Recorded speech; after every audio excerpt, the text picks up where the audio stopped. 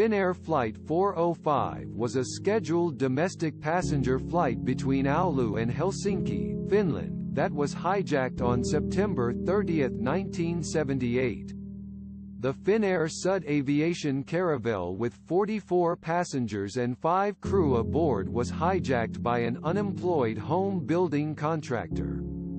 After forcing the pilot to fly to Amsterdam, Netherlands, and Helsinki, the hijacker received his ransom demands and released his hostages. He was arrested at his home the following day.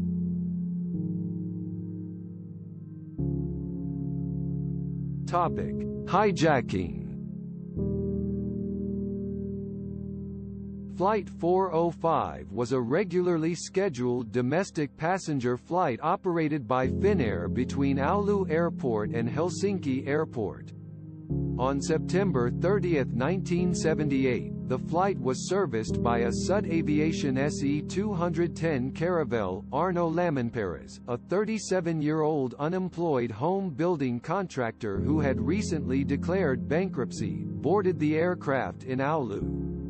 Since Finnish airports did not perform security checks on domestic flights, he was able to carry a loaded Walther 7.65mm pistol aboard. At approximately 1600, while en route to Helsinki, Lamminparras entered the cockpit and held the pilot at gunpoint. The aircraft continued to Helsinki, where 34 of the passengers were released. Lamminparras subsequently forced the pilot to fly back to Oulu, where the aircraft circled the airport for several hours before landing to refuel.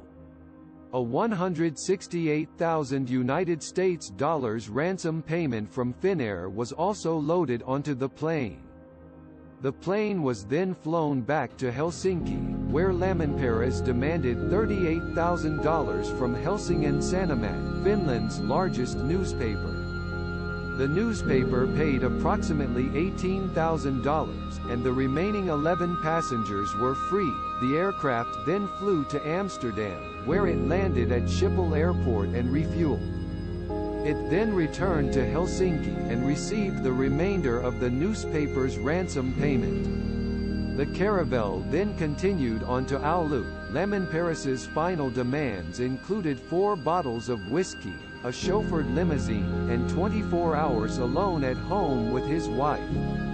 After police agreed to his demands, Lamminparras released the final 3 hostages, all of them crew members. He agreed to surrender peacefully Monday morning. Oulu police stormed Lamminparras's house and arrested him on Sunday, October 1. A police spokesman indicated that law enforcement officers had tapped the hijacker's home phone, and that he had made several phone calls that implied he did not plan to surrender peacefully as he had initially agreed. He was sentenced to 7 years imprisonment in 1979.